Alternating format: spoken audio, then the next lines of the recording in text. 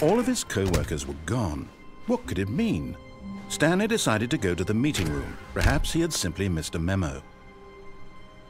The confusion and the chaos all seemed to melt away as Stanley embraced the bucket.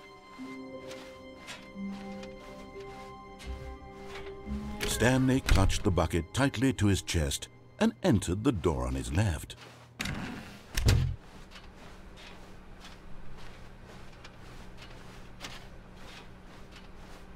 Still no one was here.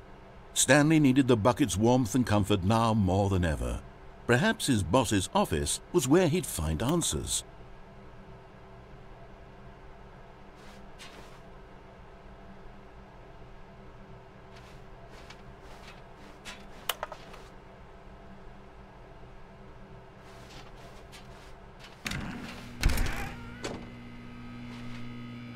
Stanley entered the broom closet. He was surprised to find that the stickers on his bucket were gone.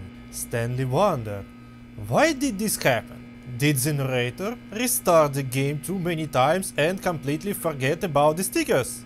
However, Stanley decided that this was not important because he still had his bucket. Oh, Stanley, can you feel it? The broom closet, it wants the bucket. You can feel that, can't you? The aura of jealousy? It's as clear as day. This broom closet believes it deserves the bucket. I can really feel it now. It's a bucket. It belongs in a broom closet. That's what the broom closet is trying to say here. It's supposed to go with the other cleaning supplies. Good for you, Stanley. Don't give in. Don't hand over the bucket. I know how hard it must be, given the pressure that the broom closet is putting on your shoulders right now, but you have to be strong. This is your bucket. This is your companion and lifelong friend. You can't hand it over. Oh no. We're getting into name-calling now, it seems. Is this how low the broom closet has sunk, that it has to resort to this stream of petty insults simply in order to get you to hand over the bucket? Stanley, I never liked this broom closet for a variety of reasons, but even this is worse than I had imagined. And wait, now the broom closet has the gall to imply that you and the bucket are not truly deep and lasting friends? That your relationship is purely superficial and convenient?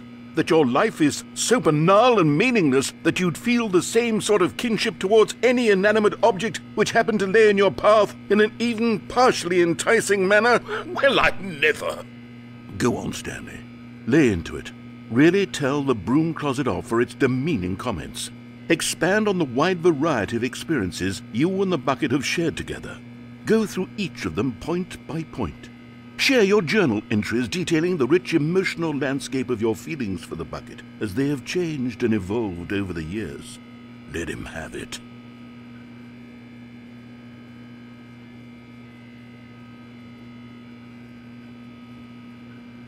Okay, I've got you something which I think will help settle this debate once and for all. Here we go. There. Now it's settled. No more debate, no more discussion. Take a hike, broom closet, with all your meandering philosophical diatribes about the nature of cleaning supplies and their relationship to broom closets in the natural order of things.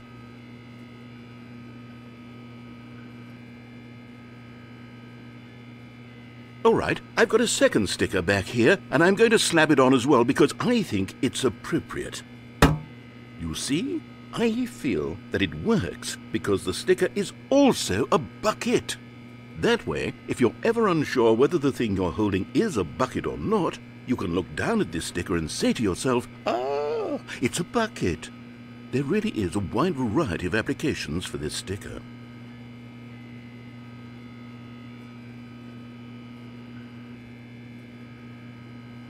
You know what? I could take the name-calling and the dismissal of your kinship with the bucket, but now the broom closet is just giving us the silent treatment, and to be honest, I'm sick of the pettiness on display. You can stay here all you like, but I've had it with this impetulant room of cleaning supplies, easily the most childish such room I've ever been in. I'll see you outside, and we can get on with the story about you and your bucket.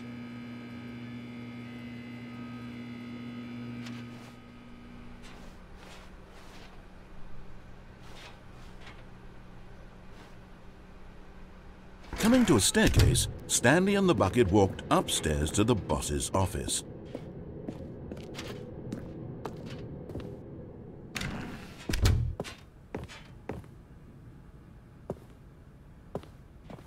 Stepping into his manager's office, Stanley was once again stunned to discover not an indication of any human life.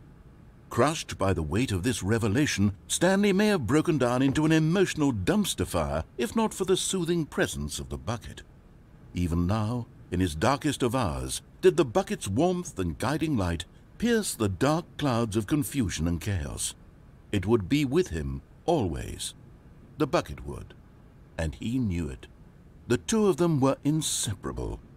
At this point, Stanley was so absorbed in the tender spiritual connection he shared with the bucket that he didn't notice the keypad behind the boss's desk.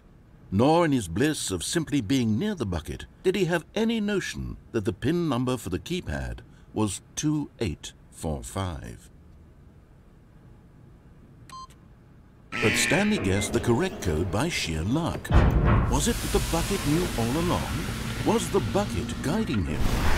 Yes, this is certainly the most logical explanation.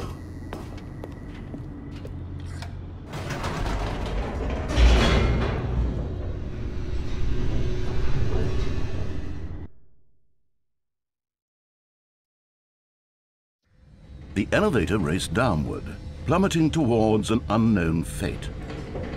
It would be all Stanley could do to keep himself together, if not for the bucket.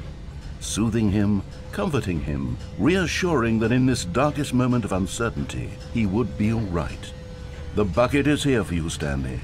Everything will be fine.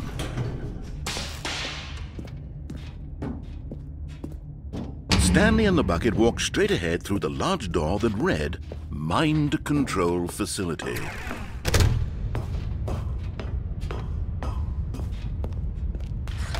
The lights rose on an enormous room packed with television screens. What horrible secret did this place hold? Stanley and the bucket both wondered to themselves.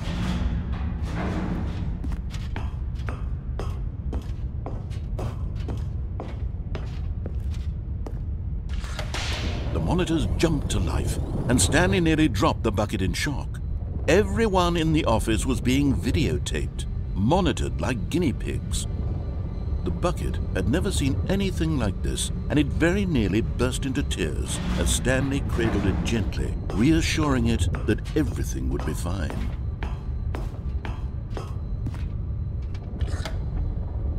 Was the bucket under the mind control facility's influence as well?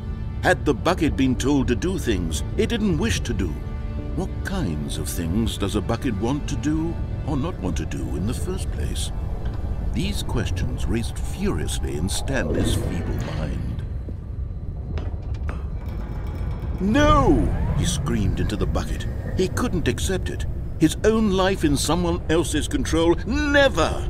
He squeezed the bucket tighter, his one friend in the entire world. At this point, he could trust no one except for the bucket. But here was the proof. The heart of the operation. Controls labeled with emotions, happy or sad or content.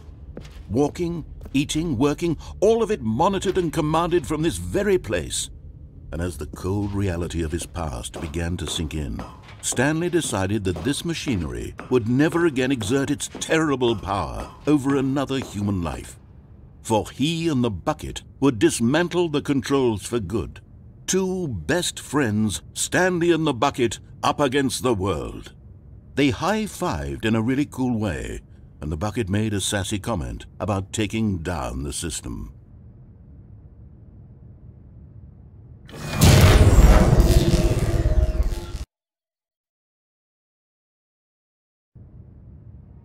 Stanley and the bucket waited in blackness. Was it over? Yes, they had done it. Stanley and the bucket had defeated their greatest and darkest enemy, freed themselves from the tyrannical grip of the evil mind control machine. Freedom was now mere moments away. Excitedly, the two of them began to discuss the kind of life they wanted to live once they stepped through this massive door. The bucket wanted to learn to roller skate. Stanley wanted to sneeze in every country on earth. Both of them wanted to begin watching a movie, any movie, but then stop it halfway through and begin watching it in reverse from the end.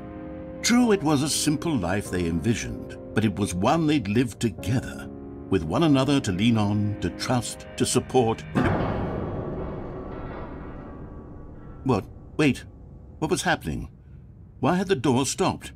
Was Stanley and the bucket not about to be freed? An unbearable silence filled the room, lingering in uncertainty, until finally the truth hit Stanley square in the face. This building did not want the bucket to leave. Even the facility itself recognized the incredible calming presence of the bucket, needed the soothing warmth of the bucket, would go to any lengths not to part with the bucket. No, no, no. Stanley can't leave this place. Not while he has such a precious bucket in his arms. Not while this building has anything to say about it. Stanley realized he would never again leave this very room. But at least he has the bucket. To be trapped eternally in darkness isn't really so bad, Stanley thought to himself. As long as I have my bucket with me, right? I'll be okay, won't I? Stanley gulped. Very soon now, he was about to find out.